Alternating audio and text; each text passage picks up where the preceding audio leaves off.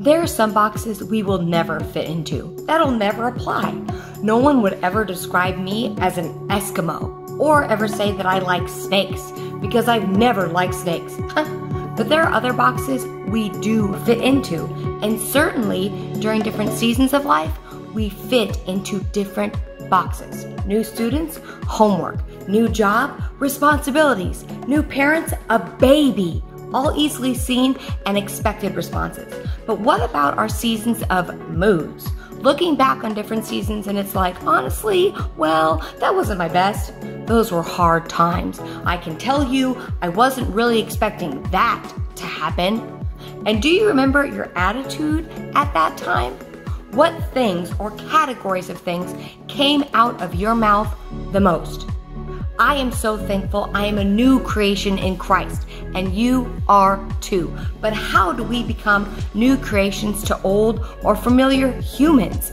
I'm sure my brother doesn't always want to only talk about or be thought of in terms of his middle or high school years. And I'm sure my husband has many other things that he is about more than just the military or his job. Yeah, they're important and forming aspects, but certainly we have enough wherewithal and care to ask and listen about other things too, right? Oh, that's hard work, you say, and that sounds a whole lot like Jesus. Does Jesus box you up either on past great accomplishments or past sin and think of you only in those terms? If so, we would be stranded, always trying to outdo ourselves or hiding in shame and regret. But he doesn't. Thank God.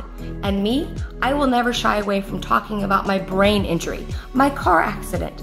But my initial moods, my concerns around that whole time, thankfully I've got a brain injury. But seriously, I am so thankful I'm not in that frame of mind anymore. Jesus uses that time period and point of view as teaching points, guidelines, as he helps me navigate in this world and see myself as he does. And more, I'm relying on him, his witness, his character, and his love to be what's coming out of my heart and mouth.